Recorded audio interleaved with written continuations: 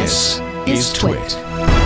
All right, Jeff, you've got something interesting here.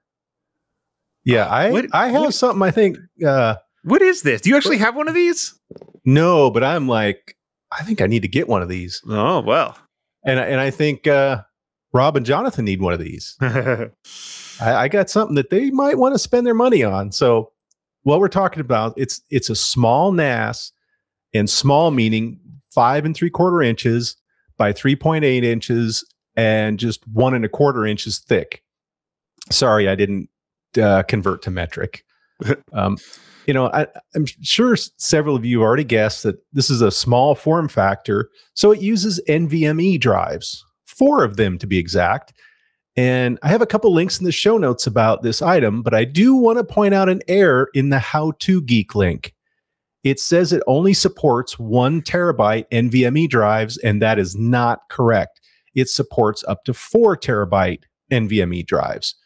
So there's a possibility for 16 terabytes of storage. Now, the drives will only communicate at PCIe 3.0 speeds, but really that's going to be plenty fast for a NAS. Drives running at 3.0 hit roughly 3,000 to 3,500 megabytes a second, with an interface limit of 4 gigabytes a second when using 4 PCIe lanes. If that isn't enough, then you probably need an enterprise solution. The rest of the specifications for the Nest disk, NEST-DISK, include an Intel N150 quad-core CPU, and it runs at 3.6 gigahertz, but it's designed to be a low-power option, though, its standard speed, when it's not boosting, is 1.6 gigahertz, and it will only pull about 6 watts even when it's under load. So you can keep this thing on the network all the time without making a big dent in your power bill. The CPU has 12 gigabytes of LPDDR5, but if you so desire, there is an option to get a 16 gigabyte version. Something that's pretty cool is that it comes with 2 2.5 gigabyte Ethernet ports.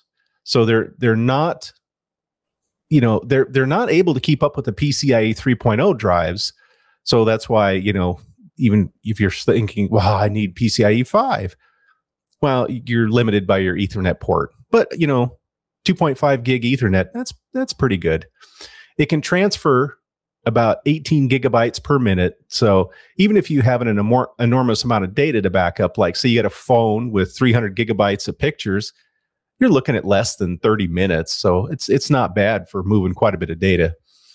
It does have integrated Intel graphics, a USB-C port for power, a second USB-C port for video, audio, or data, and an HDMI port. It's got a standard 3.5 millimeter aux port, like for audio, Bluetooth 5.2, and Wi-Fi 6.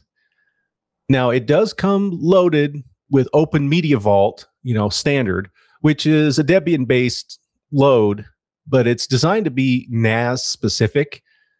Because it's Debian, you can use tools like rsync, cron, and so on to schedule backups and do all sorts of things. It supports many RAID levels such as 0, 1, 5, and 6, and all the others. So if you want to get fancy, you can do the 10 and 01. But realistically, set it on 5 or 6 and just be happy.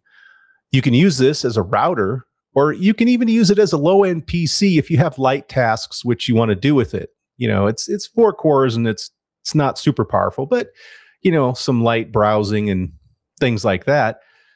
You can use this like a mini PC.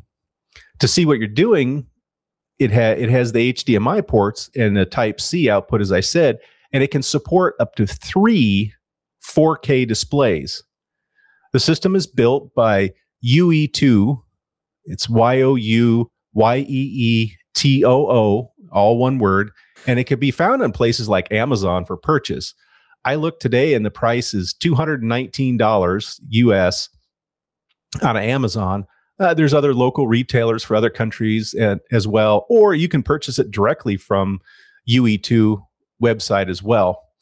Take a look at the article linked in the show notes for more details. And they have direct links to the UE2 website for the Nest Disk Mini PC NAS. And Jonathan, think this is going to wind up under your tree? Probably not. I've got a full size server already that is sort of my data storage place. It is really interesting for $215 particularly. If someone needed a little server, and I could see why this would be very interesting.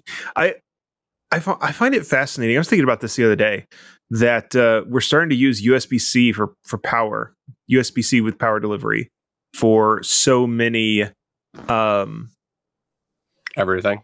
Yeah, for so many different things, like things that used to, you would either have a dedicated power adapter, or you would run AC power into. I remember at one point people were talking about this, like, man, we need some sort of DC power standard, and it just occurred to me the other day, like USB-C with power delivery has become that standard.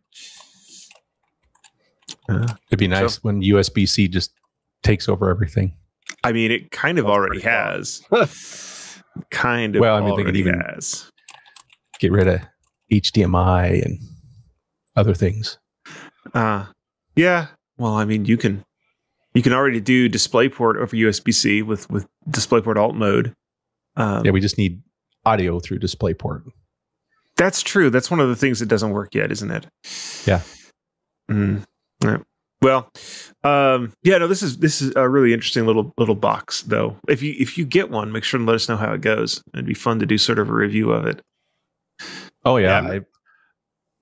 I'm not looking for anything now, but maybe if mine dies ever, it's been around for probably a decade now. So if that ever dies, maybe this will be next on my list. Hopefully it doesn't die now. We've cursed it. If you enjoyed this clip, be sure to check out the Untitled Linux Show. You can find us in your favorite podcasting app, or subscribe to our YouTube channel down in the links below. See you there.